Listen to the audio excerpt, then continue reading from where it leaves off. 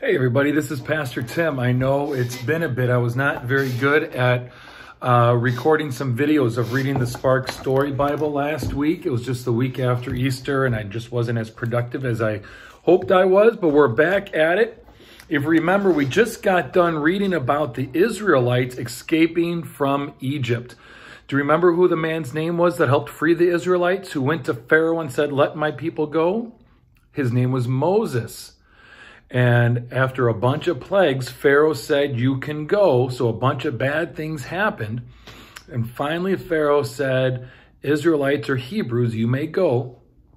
And they left, and then they got to the Red Sea. Do you remember that? And Pharaoh's armies were kind of coming behind them because Pharaoh changed his mind. And then the Red Sea is in front of them, and they felt trapped. The Israelites thought they were trapped. But Moses was able to part the Red Sea, and the Israelites escaped from the Egyptians. So we continue that story of God's people with what's called manna, quail, and water. So now the people have escaped Egypt, and now they're wandering around wondering what is next. And this is going to help tell us about what happens after they escaped Egypt. God loved the Israelites and their leader, Moses. God promised to bring the people to a place where they could build homes and live happily. They had never lived outside of Egypt before, and they were afraid. But God went with them as they walked long and far to the place God promised. Traveling was hard and tiring. Along the way, people became hungry. They complained to Moses, "I'm so hungry." One boy cried, "I wish I could go back to Egypt." Whined a little girl, "At least we had food to eat there." Her stomach growled. The people missed their dinners of meat and bread.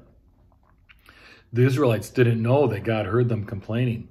That evening, something strange happened. Tiny birds called quails appeared everywhere.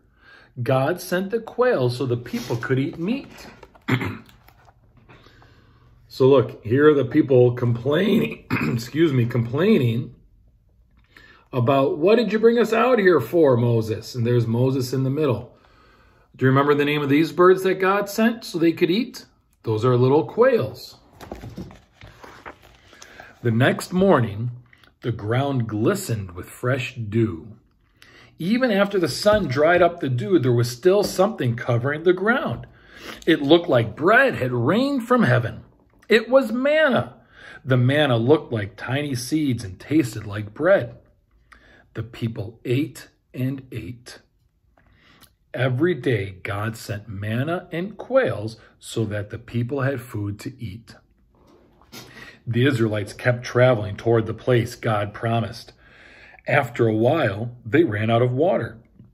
Even though God had given them food when they were hungry, the people still complained. "My mouth feels dry like a desert," sobbed the child. The people were thirsty. This time, God told Moses to hit a rock with his staff. When he did, water gushed from the rock. The people had more than enough to drink, and God gave food and water to the Israelites every day. God took care of the people, just like God promised. Do you remember after the dew dried, what do we call these little bits of food? That's manna. And they were able to eat the manna, kind of like bread. And then they were thirsty. And look, here's Moses hitting a rock, and water comes pouring out of the rock for the people. Look, here's a star right here. We have to read what that is to see what you guys should talk about. What are some things you need that God provides for you? So what are things you need that God provides for you? Just like God provided manna and quail and water for the Israelites, what does God provide for you? Talk about that with your family. And then maybe at Grace, at dinner time, you could say those things that God provides for you again. Remember them. Right now, let's pray. Dear God, you provide for us in so many ways. Help us to remember all the ways you provide, from love to food, to all of the earth and the entire creation. In your name we pray. Amen. Thank you for watching. You guys have a great day.